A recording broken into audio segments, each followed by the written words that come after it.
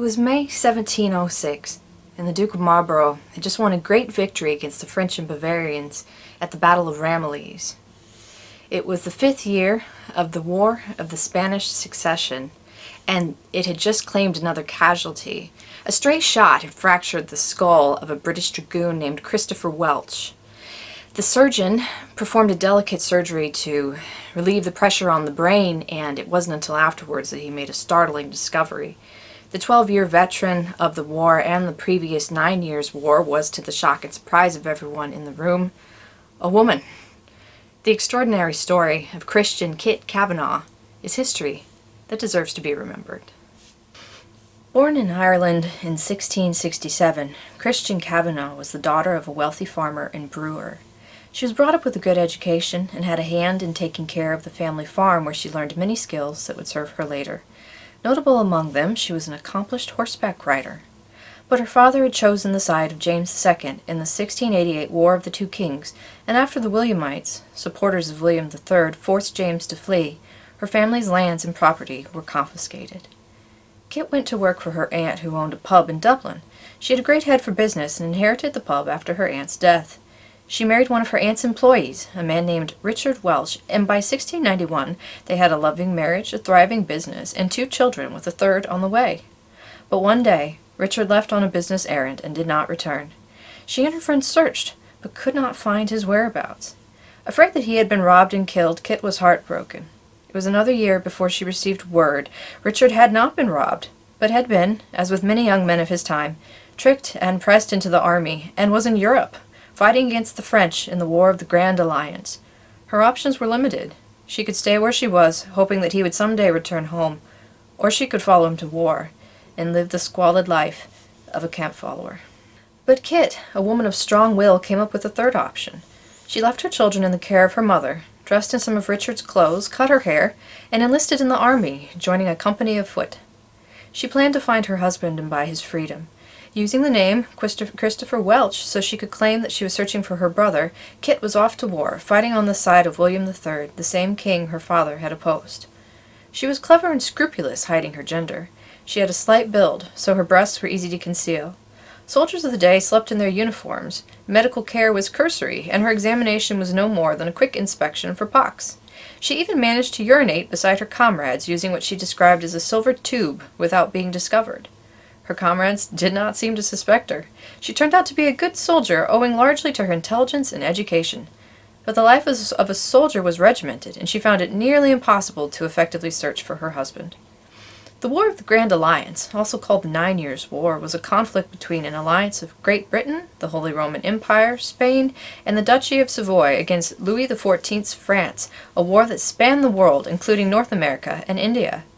Kit fought as an infantryman in the 1693 Battle of Landen, a stinging defeat for William and the British, where she received a musket wound to her ankle. She seemed less concerned with the wound than with concealing her sex from the surgeons. A year later, Kit was with a group of foragers who was captured by a French patrol. They were only held for a short while before they were exchanged, but the risk for Kit was discovery, as they took the prisoners' uniforms away. Once again, she managed to hide her secret, but soon she would be facing an odd challenge. Like other soldiers, Kit would occasionally go to a pub in town. There, both to relieve boredom and to maintain her disguise, she had begun flirting with a girl from a local village. Kit was surprised when the girl developed feelings for what she believed to be an Irish infantryman, and while this created an issue in itself, it became more acute when the girl came to her one day in tears. It seems that a sergeant from another company had sought her affections, and upon being rebuffed, had gotten rough with the girl. Kit, who seemed to never take anything lying down, was furious. The sergeant had not just insulted the girl's honor, but had also insulted Kit's honor, and against regulations, she went to him and demanded satisfaction, easily defeating him in a short sword fight, where he cut her hand, and she stabbed him in the groin. While there was sympathy, as the duel had been over a matter of maiden's honor, Kit had violated regulations and was jailed. Fortunately, the girl's father was a local burgher and managed to arrange a pardon for Kit, but now there was another problem because the girl wanted to marry Kit. So Kit had to convince her that giving up her life and becoming a camp follower was a foolish idea. Discharged from her regiment with a good reputation as a soldier and some fame from the duel, she was able to sign on with the Royal Regiment of Scots Dragoons. Dragoons were mounted soldiers who could fight as both infantry and cavalry, and the Royal Regiment was known for riding all grey mounts and so was called the Scots Greys. An able rider and a good soldier, Kit thrived in the regiment where she was often called the Pretty Dragoon by men who seemed to have no inkling of her secret. In fact, at one point, a prostitute accused Kit of being the father of her child, demanding support. Rather than reveal her secret to prove the woman wrong, Kit paid, thus further reinforcing her masquerade. She served with the Greys through the end of the war in 1697, which ended with the generally unsatisfactory Treaty of Ryswick, driven more by exhaustion rather than any side achieving victory. After the war, Kit returned to Ireland to find that her middle child had died, but that her mother and other 2 children were doing well. But she had not found Richard and had little financial prospect, and appears to have decided not to contact them.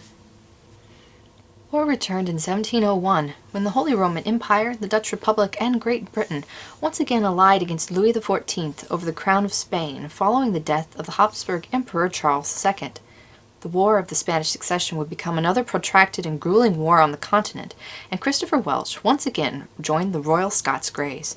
This time, the British were under the command of John Churchill, the Duke of Marlborough.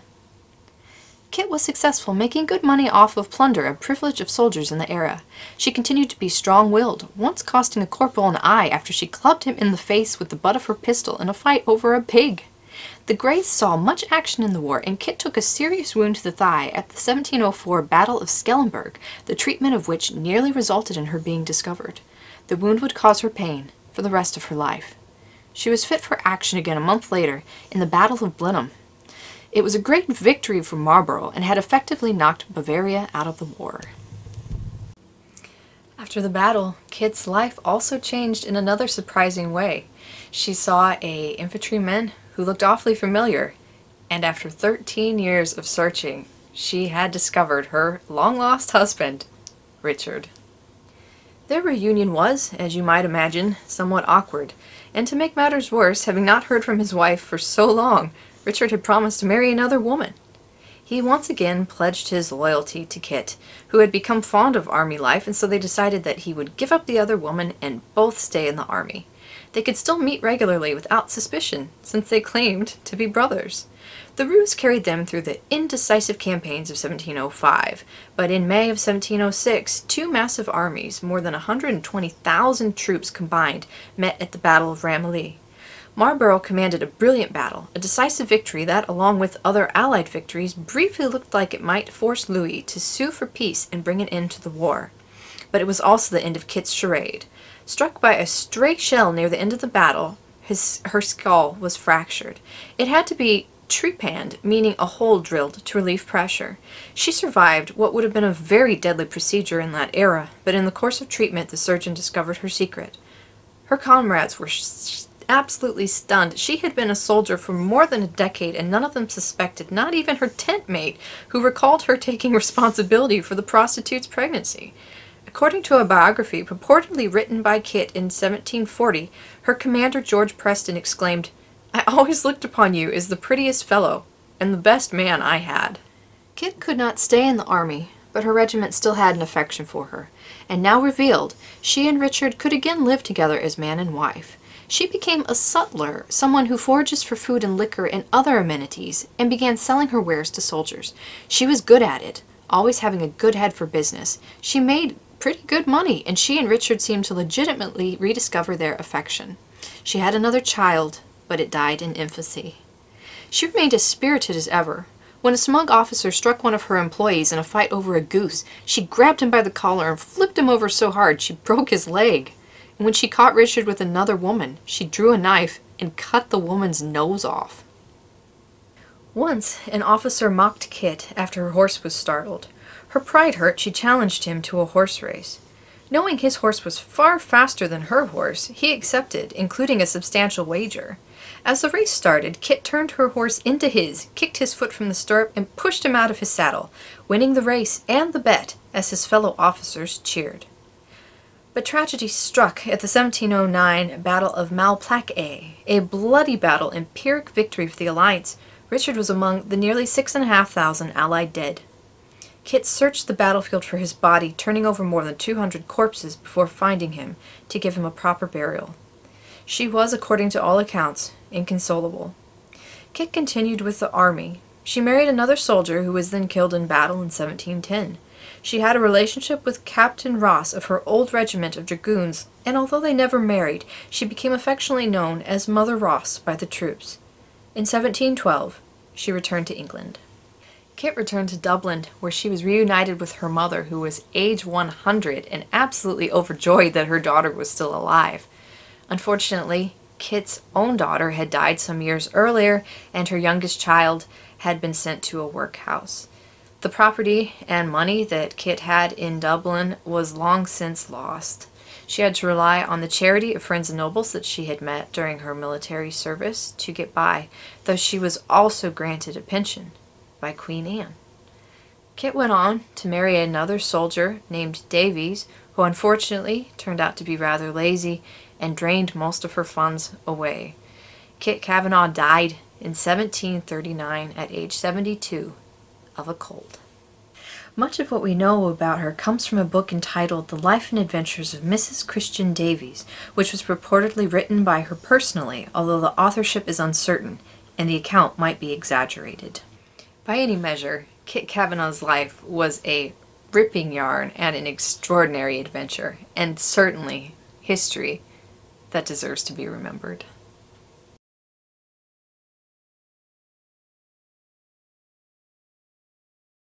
I hope you enjoyed this episode of The History Guy, short snippets of forgotten history between 10 and 15 minutes long. And if you did enjoy, please go ahead and click that thumbs up button.